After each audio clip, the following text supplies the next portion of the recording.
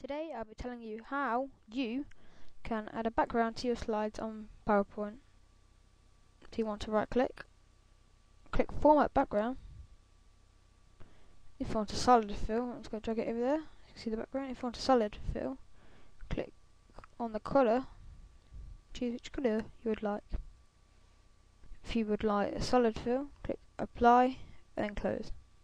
If you want a gradient fill, just click on Gradient and you can fiddle around with these colours, change them, or you could choose the default ones that Microsoft has.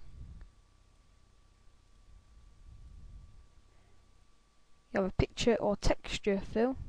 You can pick the texture you want here. These are Microsoft default textures. You can insert a picture from the file or clip art, and then apply to all and close if you want a texture or a picture.